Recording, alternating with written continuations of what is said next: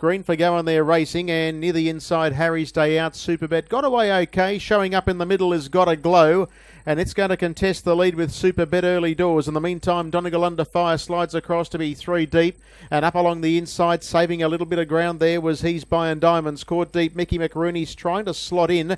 Swarovski was taking closer order, and then came Exclusive Matt. Getting back in the field is Empty Envelope, and towards the tail of the field is Franco Ravel. They sort their order out and travel down the back straight, where Superbet was able to hold the lead from Got a Glow.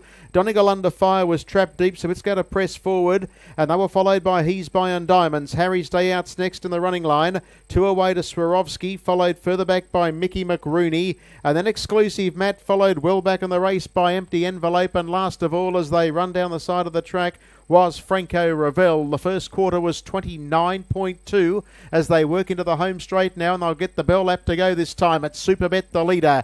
In second spot on its back now was Donegal Under Fire, and up on the outside, Got a Glow continues to breeze. Next on the outside was Harry's Day Out being pushed along, and then He's Buying Diamonds, Swarovski, Exclusive Matt and Mickey McRooney, and the last pair are Empty Envelope and Franco Ravel. They work to the back. 29.5 second quarter, 58.7 the half, 600 left to run. Superbet led Got a Glow. Donegal Under Fire and Harry's Day Out are next. Swarovski made a move 3 deep, but under the whip, and then came further back in the field. Then Mickey McRooney working around He's Buying Diamonds. Well back now is Empty Envelope, spots them about 6, but runs on. Then Exclusive Matt and Franco Ravel, and they start to bunch near the turn. 29.2 the quarter. Got a Glow hit the lead, went for home. Swarovski's the margin abbreviator, and then Mickey McRooney followed further back by Harry's Day Out. Superbet's gone, an Empty Envelope and Franco Ravel right to the outside. The leader Got a Glow, trying hard to get on terms. Swarovski, Mickey McRooney's trying to get to the pair. It's Got a Glow, Swarovski, Mickey McRooney, Got a Glow packing plenty, and Got a Glow wins it.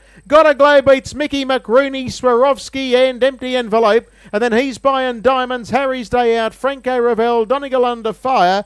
Well back to clock in then as Superbet, and with it was Exclusive Matt.